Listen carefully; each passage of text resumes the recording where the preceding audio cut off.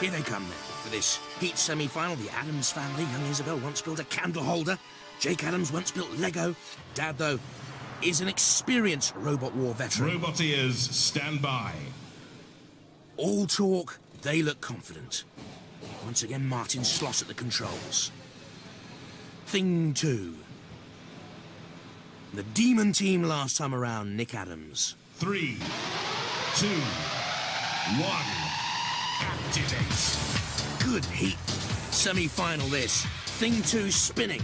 All talk with the power. We saw that very early on when it pushed Crippler into the pit, and now shoving Thing 2 across the arena floor. It's the quicker of the two robots. It's the heavier of the two robots.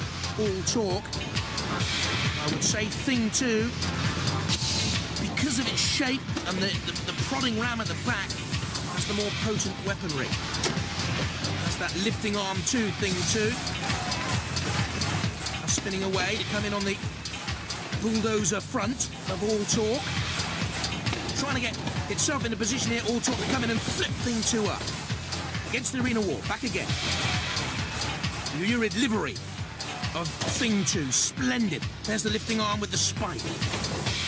Bashing against the bulldozer front of All Talk with those specialist tyres, custom made for extra traction. Controlled by 4 QD speed controllers.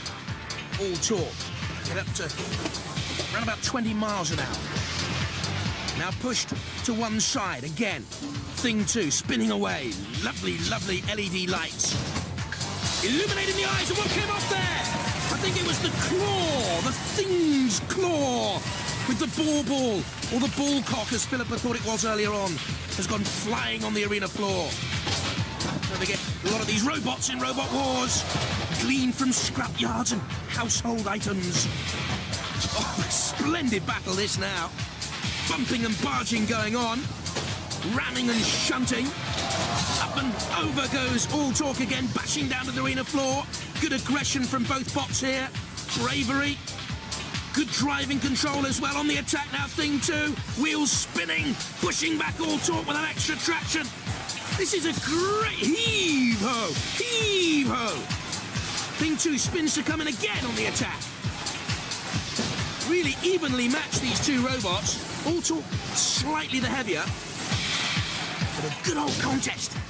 Again, Thing 2 on the attack, backs away. To rev up, crashing forward, they miss each other. Bashing against the arena wall. Slammed together there like some great old medieval joust, but missed.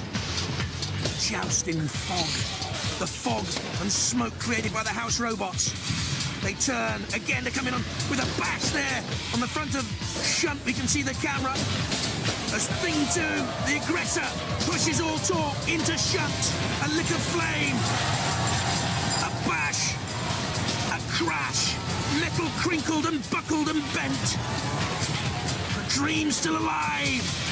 But for how much longer? Shunt slamming in with the axe. I don't think All Talk can get out of there now. And I think they've gone. They're immobilised, All Talk. And now the victims are the house robots only.